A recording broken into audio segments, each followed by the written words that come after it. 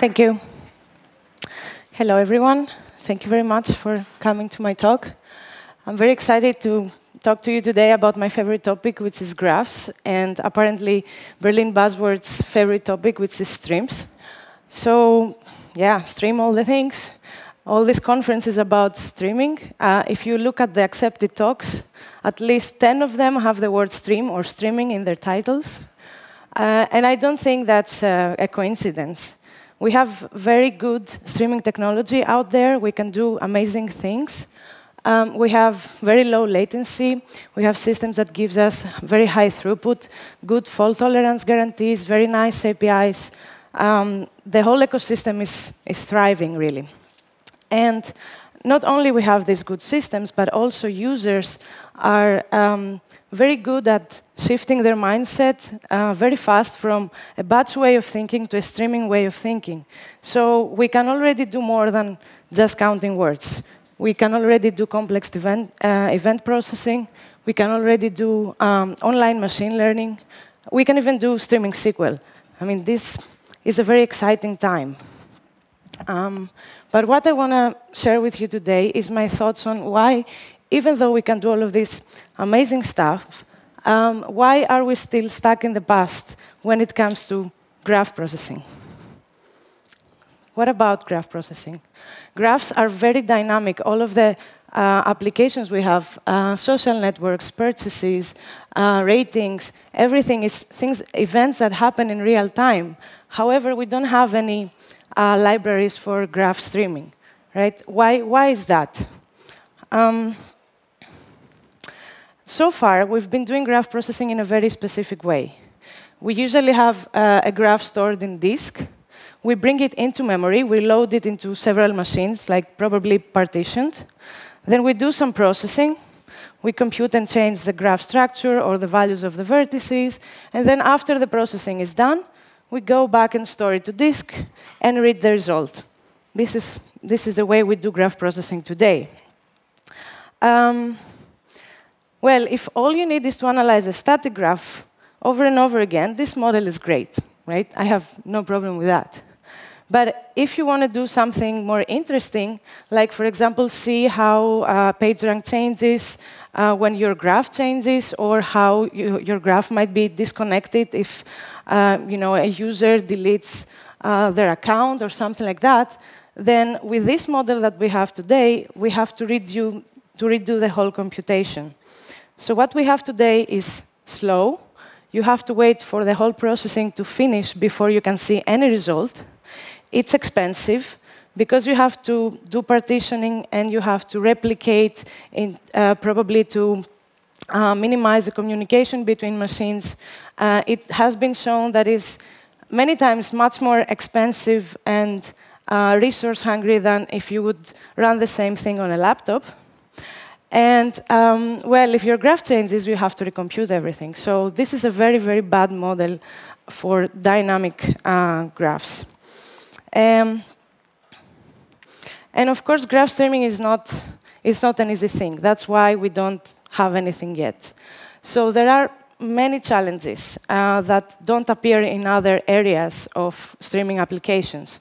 First, we have to maintain somehow this graph structure, because in the core of graph applications are the graphs themselves. We need to know what are the neighbors of its vertex. We need to know the paths. We need to traverse the graph, right? So we need to somehow efficiently maintain this structure somewhere. Then we need to maintain up-to-date results when the input changes. And we need to compute on fresh state only. So in streaming applications, usually we are interested in the latest state. So how do we maintain this dynamic graph in memory at all times so we can compute our streaming applications? Well, what if I told you you don't need to store the graph to analyze a graph? You don't need the structure of the graph to get useful metrics from a graph, right? This is different from what we've doing so far, but it's possible. And it's not a new idea. It's something that was actually introduced 20 years ago, or even earlier, in a quite different context. So graph streaming is a concept developed in academia to solve a quite different problem from what we have today, but I think we can learn something from it. So the problem they were trying to solve then was that we have a very big graph that does not fit in our limited memory.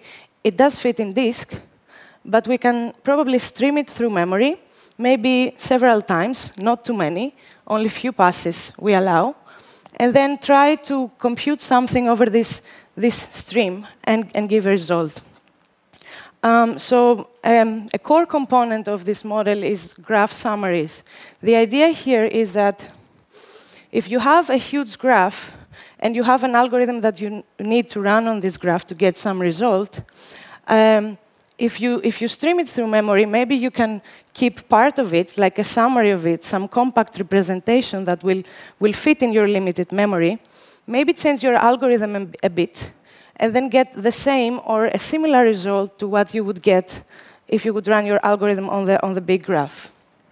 And some examples of these summaries are spanners for computing if a graph is connected and to compute distances between any two vertices.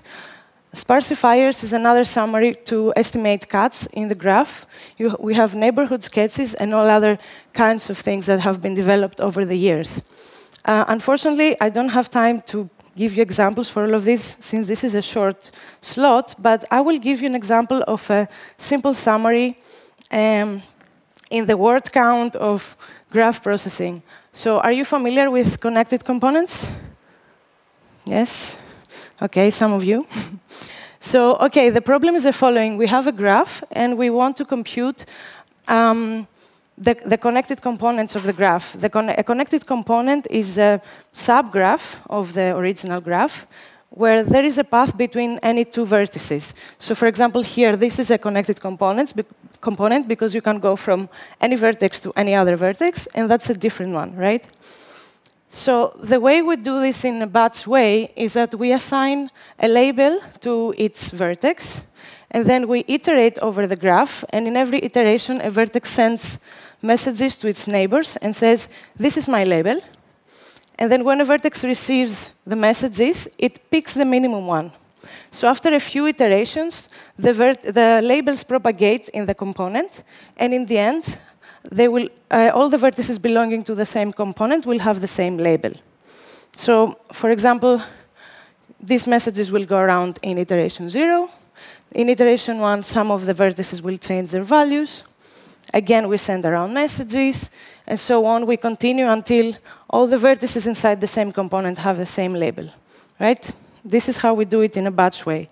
Now, what if I told you that we can do this without iterations and without ever storing the graph in memory? We don't need to know who's neighbor with whom. We only need to keep the right graph summary, in this case, a disjoint set, or union find, if you want. And we only need to store the component IDs and what vertices belong in that component. We don't need to store the whole graph, the edges, and everything else. So let's see how this would work. We have a stream of edges coming. We get the first edge, 1, 3.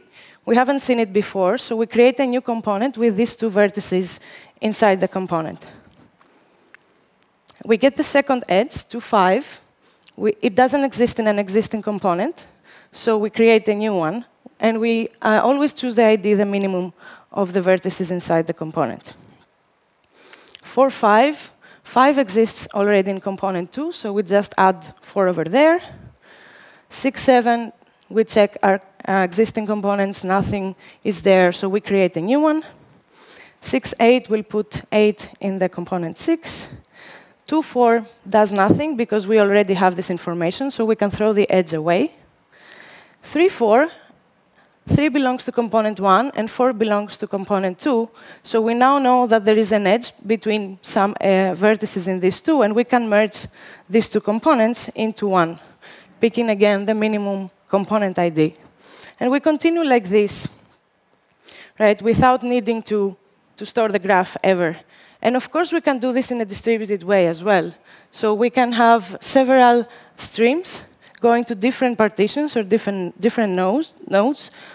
computing local summaries, and then periodically merge into a single stream where we get our result. So that's an algorithm that was developed really long ago, but we somehow forgot about it, and we started doing it the Buzz way. The bad news about all this research 20 years ago is that it had a slightly different motivation than what we really need today. So the problem they were trying to solve was assuming a bounded graph. It was assuming that we have a graph, it's too big, but it's not endless, like the streams we assume today. So what we need today is a bit different in a sense that we want to continuously process something, continuously changing, probably forever. The second problem is that since this research assumes that the graph is bounded, some of the algorithms developed assume that we know the number of vertices or the number of edges. And the last problem is that most of these algorithms developed back then were developed for single-threaded execution. The good news is that we live in a different reality than 20 years ago. So memory is getting bigger, and it's getting cheaper. And we know now how to design distributed algorithms. So the idea is, what if we get inspired by that research and try to relax maybe the assumptions that they had, maybe not create so strict summaries, and try to evolve these algorithms to bring them to the setting that we have today and the needs and requirements that we have today. And that's what I'm trying to do with a colleague of mine at KTH in Stockholm. We have built a graph streaming prototype on top of Apache Flink called JellyStream.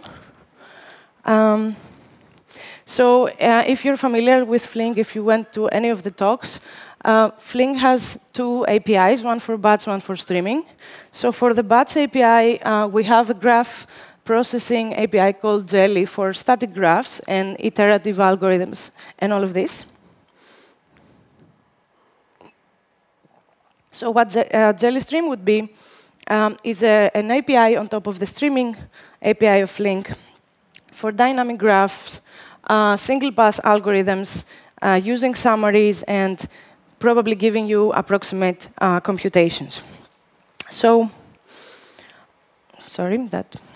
So yeah, the streaming connected components that we saw before in a distributed setting, we could implement it in the streaming API of Flink very simply, like this.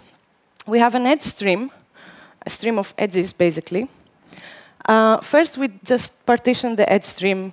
Well, here I just partition by the source ID, but you could partition in a smarter way if you want to. So we send different edges to different partitions. And then we define every how much time do we need the merge to happen with a time window in Flink. And then we need to provide how to do the merge. So when you receive an edge and you have your local summary, how do you merge this edge to your local summary? Basically, what I showed before, that if I haven't seen the edge before, you create a new component, or if it connects to different ones, you have to merge them. So this is what the UDF there would do. And then you need to define how would you merge the local states into a global state. Actually, with the API we have built, you don't even need to do all of this, because first we have built several algorithms that you can use yourself just by calling the library method.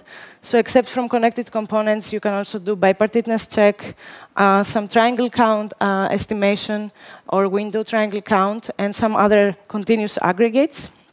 And we also have more high-level abstractions. So this format of the algorithm that we saw, that you have local states and then you merge them periodically, we have seen them in other algorithms as a pattern. So we offer an abstraction to build this kind of algorithms more easily. So if you liked what I presented today, you feel free to check the repository. This is not part of Apache Flink. It's, as I said, an experimental API. It's our vision to make people stop thinking like vertices and start thinking like, I don't know, in a more modern streaming way. I have also collected a list of graph streaming papers if you're interested in this area and you want to see what has happened and what algorithms you can implement in this model.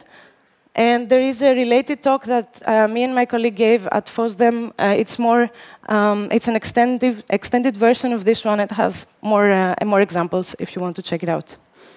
Thank you very much. Thank you, Vasia. Do we have any questions? Please.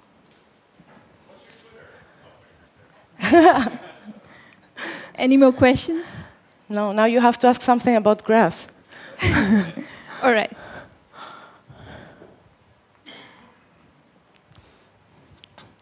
Just more like a suggestion. So sure. When the Hadoop started, so this batch processing, there was also a lot of ideas in Cloudera specifically how to handle these graph problems in the batch world. Mm-hmm. And I think like there was also this PageRank, how you could do PageRank in MapReduce, and so probably could take something from their experience in this area. So. Yeah, sure. I mean, this is the same thing, right? I'm trying to use the technology we have today to bring the problems like up to date and make use of the tools we have. Exactly, it's the same thing. Sure.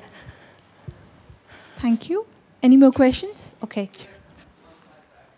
Sure.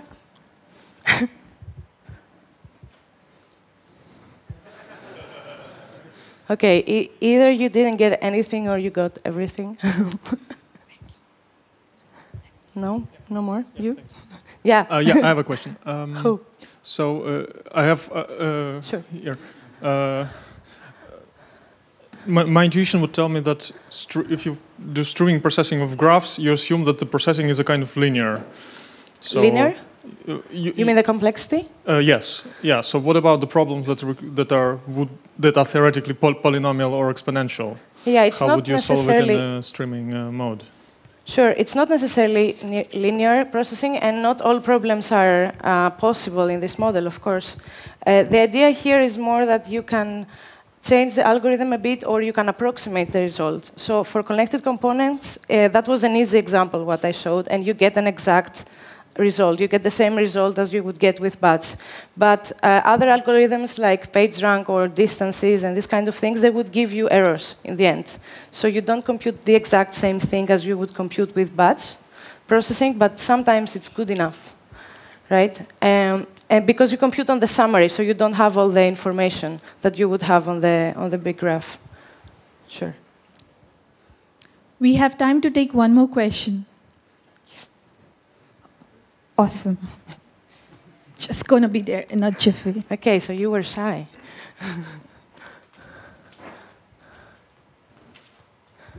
Hi. My question is, do these algorithms also work if you think about removing edges or removing vertices from the graph? Yeah, that's a very good question. So edge additions are easy. Most of the algorithms that have been developed are about edge additions, but there are also algorithms for edge deletions, where you usually have the original graph somehow, somewhere stored, and then you update the summary in real time, and then you just query the summary. But this is what I meant by relaxing the assumptions that used to exist, because now we don't have such limited memory or this kind of boundaries that we used to have then. So you can do these things more easily than you could back then. Yeah. But yeah, they're more complex, the deletions, for sure. But also they're they're not so usual as the additions, usually, yeah. Last chance? No? Last call? OK, you can always catch me up later. Thank you. Thank you so much.